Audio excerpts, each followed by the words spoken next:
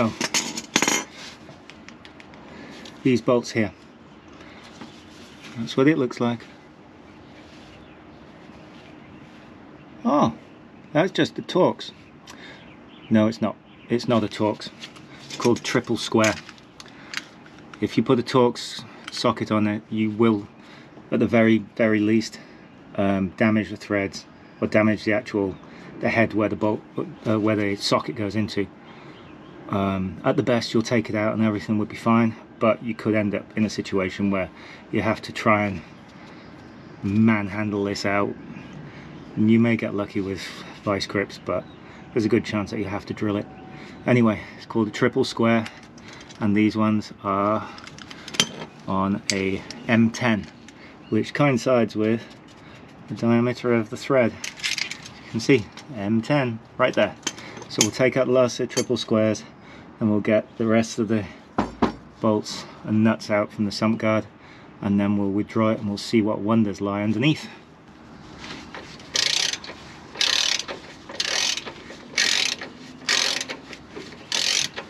So we started it off with our breaker bar. We got one turn, and then I switched to the ratchet. I'm only using this very long extension just to make it easier, so my hands aren't in the frame all the time. Okay, we'll do the rest of them and let's see how that goes. So let's see what size that is. That looks like 13 mil to me. Let's see if it is. Well, it wasn't 13, it was a 15, but always try and use 6-sided hexagon socket if we can instead of a star. They grip better. That's the bottom line. So if you use a long socket like this, remember, we don't necessarily need an extension.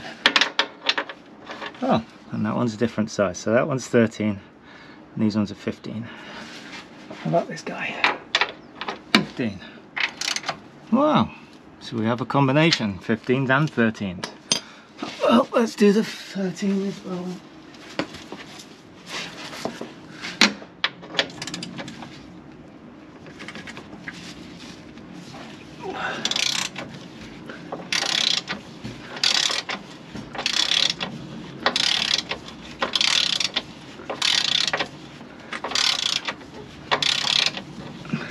Notice how I'm supporting the head of the ratchet with my left hand.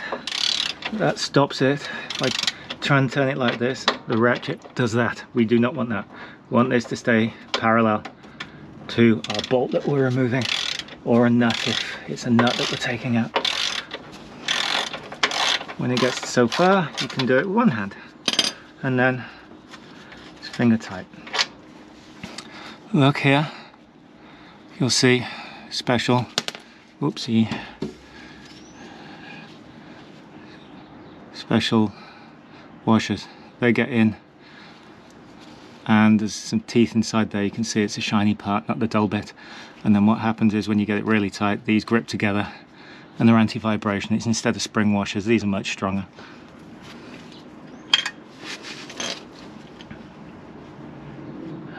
Let's do this guy next.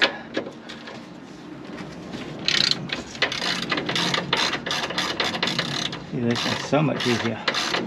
Has this been off before? We will find out soon enough what horrors lie underneath.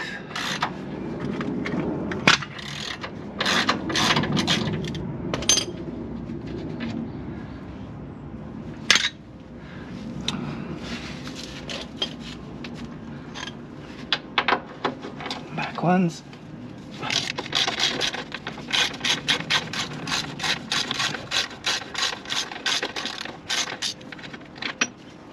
Okay, so the back ones are much longer, so I'll have to remember where those ones went, because all of these are slightly different, aren't they? Take out our long last one. Notice if I'm ratcheting quickly, always hold the head.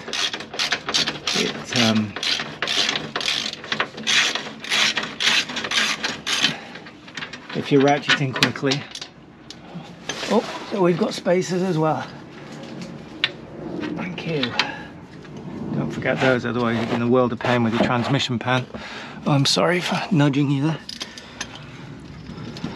Okay.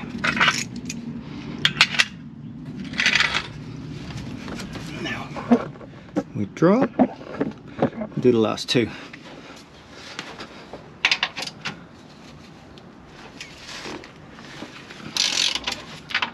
Just. Okay, now they're turning. We need to support the weight of this because it's quite heavy. So I'll get a little jack there, and I also need a spanner to go on the top, or a wrench. We should call them wrenches really, shouldn't we, considering it's wrench and Rover. Anyway, spanner or wrench to go on the top. We'll undo this, support this with a jack, and then we will be lowering down our skid plate.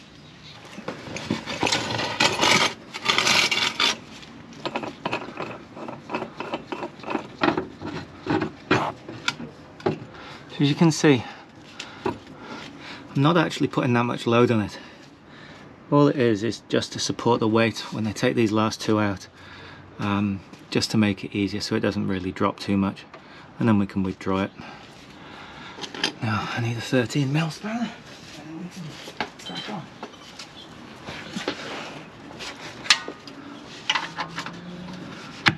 See what I did there? Instead of using the open jaw and pushing it through, if you can, always use a ring. It supports it a little bit more, and it's less tendency for it to slip, and it's harder to round and nut off. So, put our spanner here. One finger on the top, that way we'll keep it nice and tight.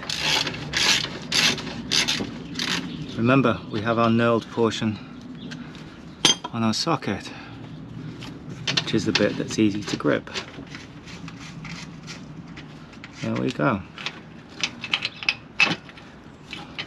What I am going to do is I'm going to leave these bolts in.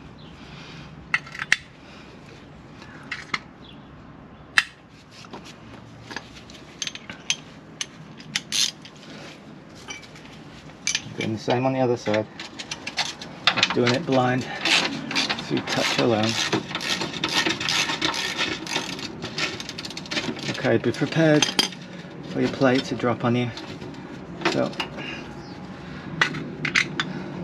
supporting it with one hand, as well as use your fingers to undo. Oh man, this one's sandy. The last of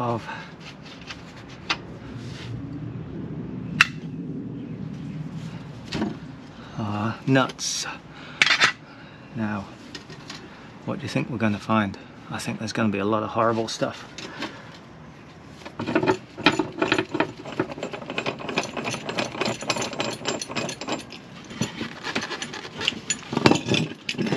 One side. You ready for the big reveal? Ta-da! That's not too bad. Yeah, I thought it'd be worse than that. Much worse.